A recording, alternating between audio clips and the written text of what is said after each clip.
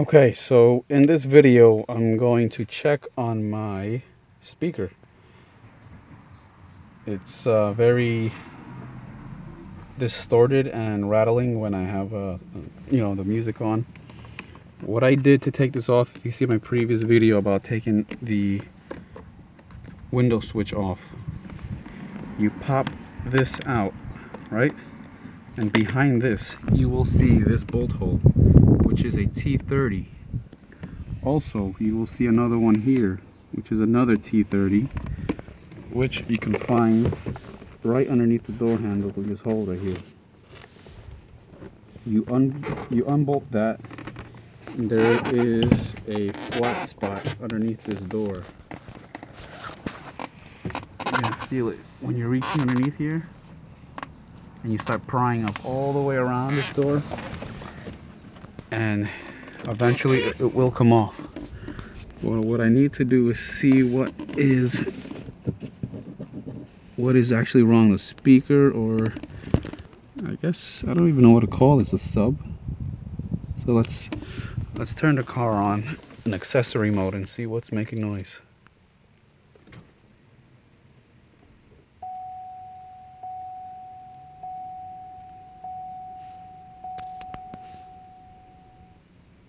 What sucks is that I can't really put music, because then I'm going to be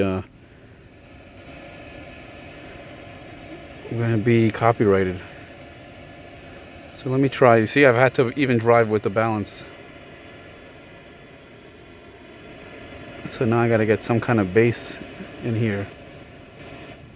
But I don't want to get freaking copyrighted, so I'm going to try and see how I can make this work. Alright, so I found a station that probably won't get me copyrighted. Let me do this quick and show you. Can you hear that? Now, it's doing like a very weird vibrating sound. It just sounds really bad. So to eliminate that, we could actually disconnect this right here. Let me see, can I? And just to verify it. Give me a second. I'm doing this with one hand. Okay, so I disconnected this right here. As you can tell or hear, it's still making that sound. So yeah, we just confirmed it's the speaker over here. So I'm going to remove that. That looks like it's probably a couple of 8s. 4 8s right there. I'll get the part number. I'm not trying to upgrade this. I'm not trying to put the Bose system or anything. I just need it to sound better so I could drive. So let me get this apart, see if maybe there's a part number in here. I think what happened is maybe they left the window open and water got in, because if you can tell, the window switch I got over here is all nasty and corroded too. So I'm going to take this apart. You can see another video making on that. Alright, so let me take this apart and I'll get back. Real quick, since I'm walking away, I got to actually take the door panel off. To get this off, I think we're going to have to swing this upward like this, and there we go. Everything comes out. Now we could assess the damage with these stupid clips. Alright, so got the 4.7mm bolts off. And here it is. Let me disconnect this over here.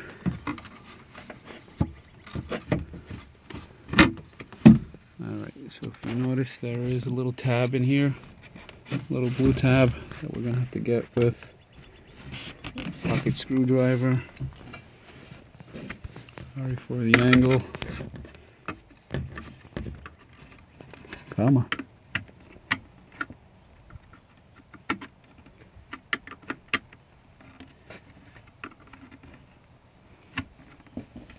Okay, come on. I'm trying to work with the video and prying this out. Alright, I'll be right back.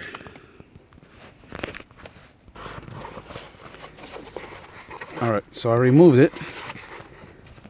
I saw that these contacts here were corroded, so I tried scraping them off, plugging it back in, and nothing.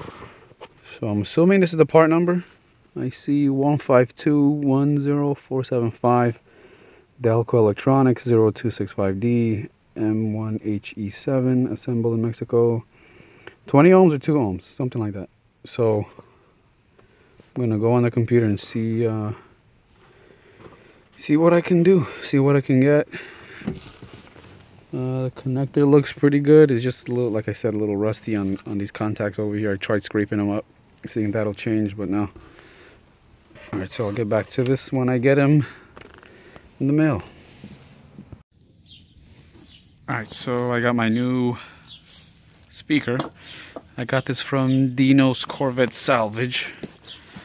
Let's see what it looks like. Hopefully it's the right one, because I think they've upgraded or updated the part number since they've made the car.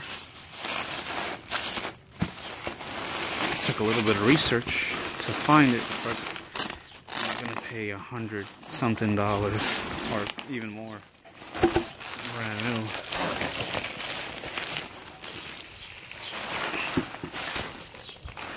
Okay, so here's the new one, or new used. Let's see if it's the same connector. This is the old one on this side. Okay, where's the connector? Okay, so here's the connector. 2-pin.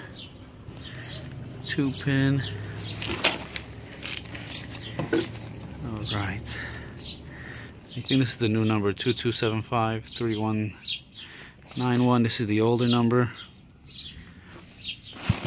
Alright, so let's connect it. Looks good from here. I gotta put the panel on and connect it. Alright, so I'm gonna start doing that now. Okay, so let me give you a quick reminder of what this used to sound like. I'm only gonna partially connect this because it's pretty difficult to connect and reconnect, so let me just try and let you see what it sounds like. Alright, so if you could hear that bass kind of rattling pretty bad, that's what the old speaker used to sound like. So let me switch it up so you can hear what it sounds like now.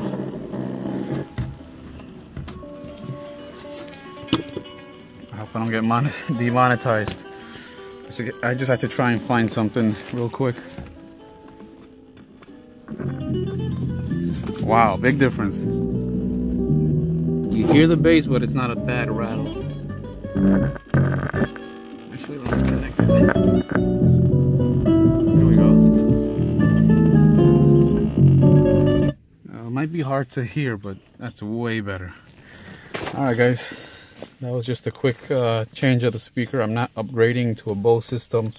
I'm not changing the heads-up display. I just simply wanted to change the speaker so I can hear my music when I'm cruising a little better. Not that annoying rattle, having to keep on adjusting the bass or the treble or the front to back or side to side balance.